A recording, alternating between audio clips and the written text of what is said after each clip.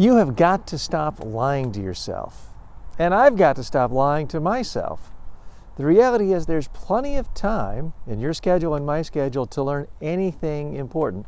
Earlier today, I was sitting down at a coffee shop having some tea, and I was about to do what I too often do, check email, look at news sites that I just looked at 2 hours earlier. Instead, I read an entire abridged book on Blinkist, and it took about 15 minutes on algorithms.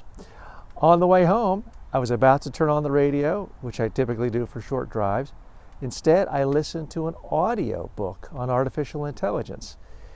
You don't have to check your email. I don't have to check my email every 10 minutes throughout the day or check news sites.